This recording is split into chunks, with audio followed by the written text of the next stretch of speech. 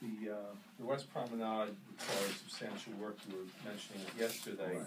because it was discovered after a period of time that Superstorm Sandy may have undermined some of the approaching pavements over to the ramping area, for lack of a better term.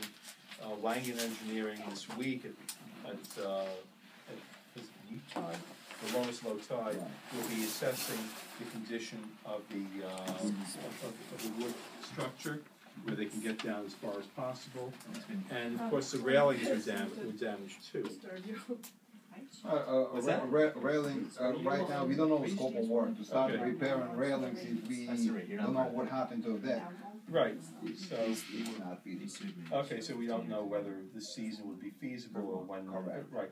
So the status, I guess, was done in contemplation of a multi-year process, so there would be some surety that they, on a seasonal basis, the space might be available on a certain premise.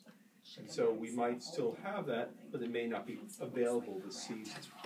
So that'll be for further discussion. Okay, so thank you on that. Any other questions? If it's not available in time for these guys to move in, is there something we can do on a temporary basis, like with the food trucks or something like that, so that we can at least just get that place kind of usable again for the summer? I mean, it was great. Maybe just ask the big holdup would be the liquor license. Maybe they provide something about liquor. Okay. They really don't. Okay. Yeah, there's that. I think it's a good idea. If it doesn't work out, then it happens this summer to consider, as Margie's saying, other alternatives. Maybe the food If we trucks in can. that little It's a good driveway thing to area consider. there, and we can put some Okay. tables and chairs out or something, so people can at least Something. do something like that. When was the RFP approved for Riverwalk? Or it was going to go it's going this meeting on Thursday. RFP for what?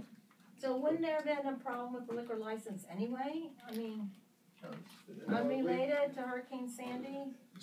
No, well, they would have applied before until they're not sure if it's going to be ready in time, so they've been holding off on the liquor license. Does it cost money to apply for a liquor license?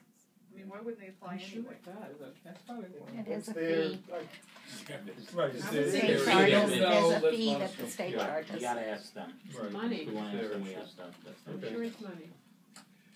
So we can only Because they had originally wanted to open in April or May, right? May. They lost And May, it takes, June, and it most takes of August. 3 months to get a liquor license? we don't know. Because it was already approved once before. We don't know. Can only speculate. Because, you know, it seems to me that they could do their operation without using the dock. It just limits the seating. That's for them to decide. I mean, they're running a Actually, business. right now, where we have a paved area, that also get undermined. So you can't let them on a pier, on a wooden portion or a paved portion, actually. For paved portion right now, we put a fence only right next to the stair, and we don't know what is going to happen when we start to excavate. If the seawall give up, or what happened to the soil, so everything collapsed there. Anything further on this? So we're waiting to assess the status of it and see when it might actually be available. I'm just going to go through these.